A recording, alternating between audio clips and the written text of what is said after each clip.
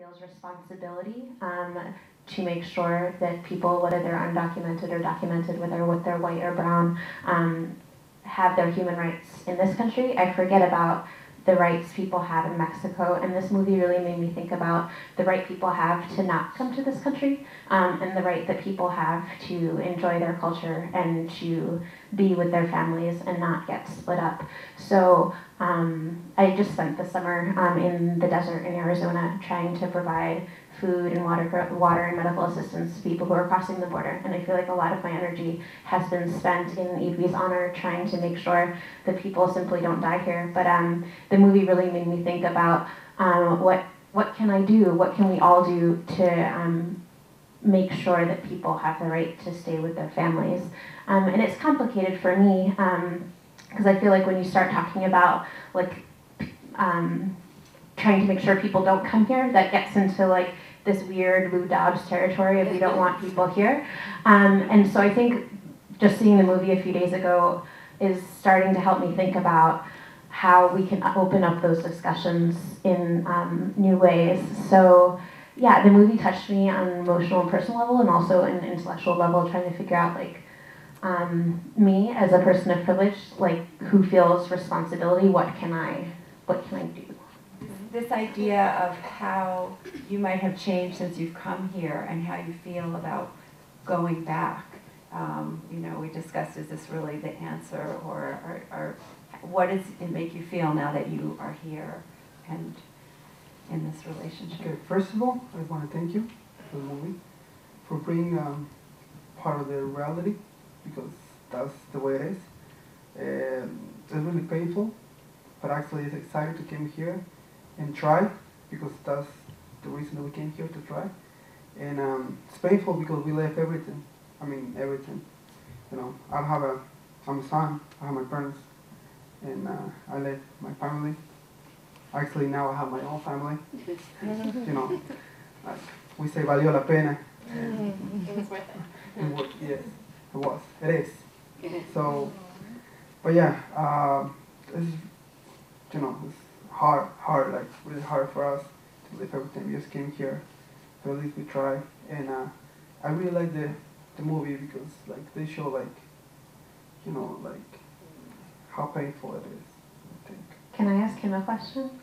Is that okay? So you said valió la pena, it was worth it, but do you really, I don't know, I struggle with this and I want to know what you think. Do you really think it was worth it to come here? Like knowing what you've been through? Yeah, for me it is. For me it is, but like for other people, it's not, because like sometimes when the people came here, they leave everything. You know, they leave their parents, they leave their wife, the kids, but like you don't really know, you know, if you're coming back. And if you're coming back, you don't really know what you're going to find. Like maybe you're going to miss part of your family, and you never know. You know, but for me it is, because like, you know, I'm 29 years old, and I'm like this part of my life is like I need to make my own life. I need to try like different things. You know, like I think like every joven. Every young person? Yeah, I'm sorry, I'm just nervous.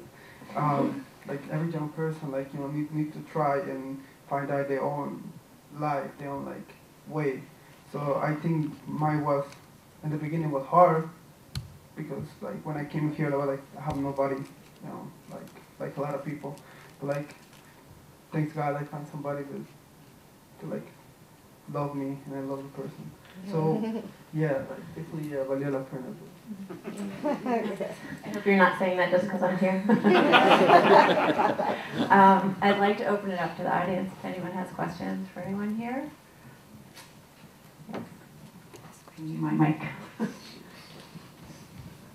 Hola, yo soy mexicana y acabo de llegar a NYU a estudiar y a dar clases. ¿Qué podemos hacer para que muchas más personas vean la película? Porque ni siquiera estoy pensando en Estados Unidos, en México. O sea, en mexicanos que leemos de esto, oímos de matanzas y todo eso, de gente que muere intentándolo, pero creo que hasta que no te relacionas, que es lo que tiene como logro el documental, hasta que no te relacionas sentimentalmente, no acabas de entender lo difícil que es. Y también creo que acá, de este lado, pues la gente no acaba de entender que venimos, o que vienen muchos mexicanos o latinos porque en serio es necesario, o sea, porque de veras allá no se puede, porque de veras allá no hay oportunidad. Entonces no sé si está en internet, si está en un torrent, si está en YouTube, si se compra, pero creo que la deberían de pasar en las escuelas. Here we are. A ver, Mexicanos, mexicanos. Sí, en México también. A ver. Well, it's complicated. Como todo. Now, como todo. No, we are trying very hard for this movie to be seen, not only in Mexico, but in the US as well. We are planning a US tour of the movie for next year.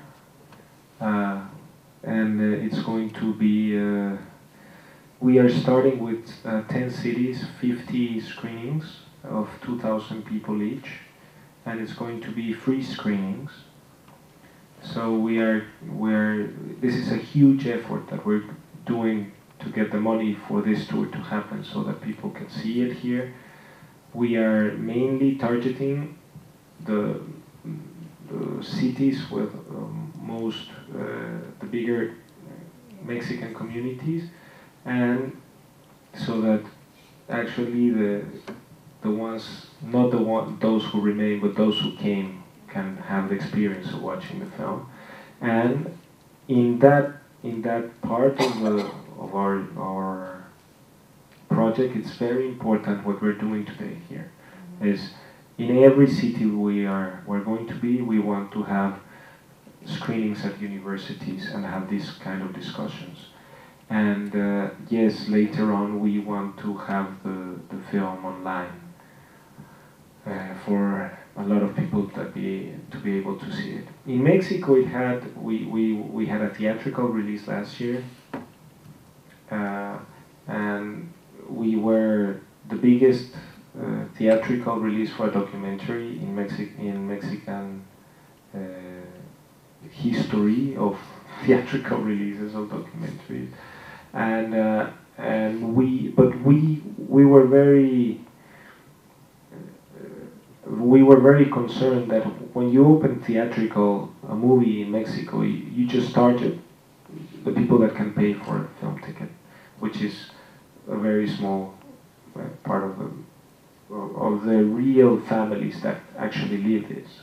So what we did is we did a road show, a tour, in 143 rural towns at the same time that the film was playing at the theaters. And those were open-air screenings for free that more than 28,000 people saw the film that way. So we are doing, this kind of course, we would love every school to have a copy of the film. We are in discussions with people in the federal government in Mexico and also congressmen here in the US. And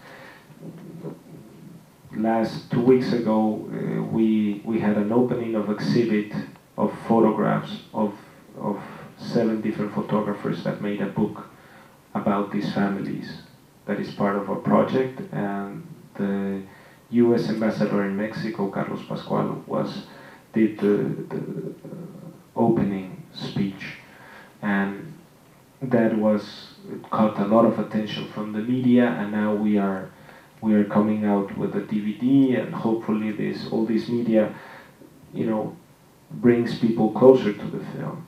But also, to the realistic part of it is that most Mexicans that live in the city would rather see other films than a documentary about country life, and we want to change that, but it is a process. I mean, we have spent 4 years in this project, and still next year is full on this project. So little by little, I think we're opening new ways of having this. But it is very important for us what is happening today, because I think that this film belongs. When we were making the film, Juan Carlos and I always thought that it's very important. The most important thing of this film is to have students watch it.